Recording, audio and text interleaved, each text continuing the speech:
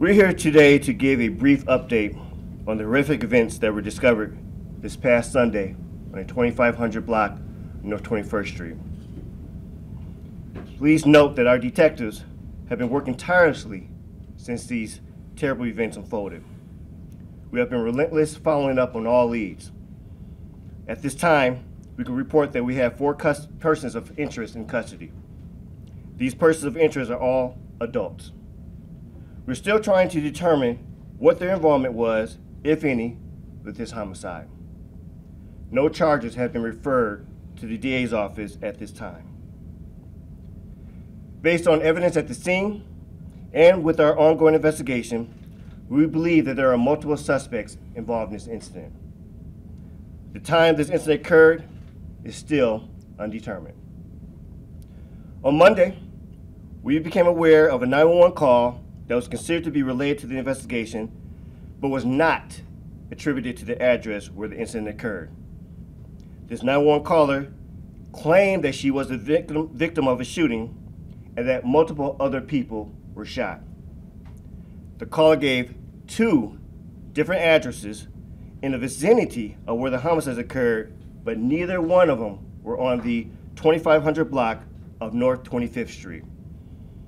The call was received approximately 12 hours prior to the discovery of the victims. Officers were dispatched to both locations. However, they did not locate any evidence of the shooting and were unable to make contact with the caller. Eventually, we were able to locate the person who made the call, and we were able to determine she was not a victim of the shooting. Her connection to this incident still remains under investigation. At this time, we continue to ask for assistance from our community for information. Please call the Milwaukee Police Department at 414-935-7360 to remain anonymous if you like, or contact Crime Stoppers at 414-224-TIPS. I want to drive home a very important point today, and that's that everybody, every single one of us, every person in the city of Milwaukee is responsible and has a part in public safety. In this case, I'm certain that there's somebody out there, somebody who knows something, who's seen something, who can say something to help us in this issue where there was a mass shooting and 6 people in our city were left dead. It's time for that person to step forward, to come up, to say something.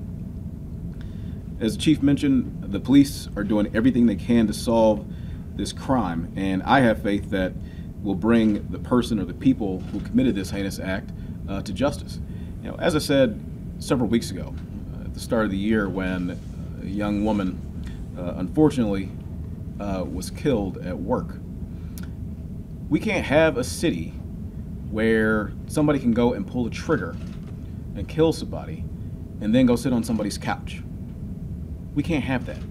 When folks see something, you have to step up. You have to say something. And even if you don't come forward directly to the police department, as Chief Norman mentioned, there are opportunities for folks to say things anonymously, to reveal information anonymously. The Milwaukee Police Department has an anonymous tip line. Use it. Crime Stoppers has an anonymous tip line. Use it. If something happened to somebody that we care about in our own family, we'd expect the same thing. If we really want healing and justice in our community, then we need to hold the folks who commit violent acts in our community accountable. That's very important. But in order to get to that accountability, many times we need people who have information to step up and say something. So that's what my plea is here today. That's what plea always is and always will be when somebody is hurt or killed in the city of Milwaukee. If you know something, say something. I am Alderman Russell Stamper II and represent the 15th Automatic District. And I'm very, very proud of the district and my community. And I'm here to say that this mass shooting is not representative of the district and is not representative of this city. So what we have to do in order for us to truly, truly be a safe city is work together to inform all negative behavior and negative activity before something like this occurs. And after it occurs, if it does, you have to inform the proper authorities. If you are concerned about informing the police department, call Crime Stoppers. If you are concerned about informing Crime Stoppers, call the Office of Violence Prevention. If you are concerned about informing the Office of Violence Prevention, contact Alderman Stamper at 414-708-0525. I love that neighborhood. I grew up over there as well. And those residents are concerned, but they also know that this is not representative of their area. Thank you very much, and please help us solve this crime, and please help us solve any crime and strive towards safety in this city. Thank you very much.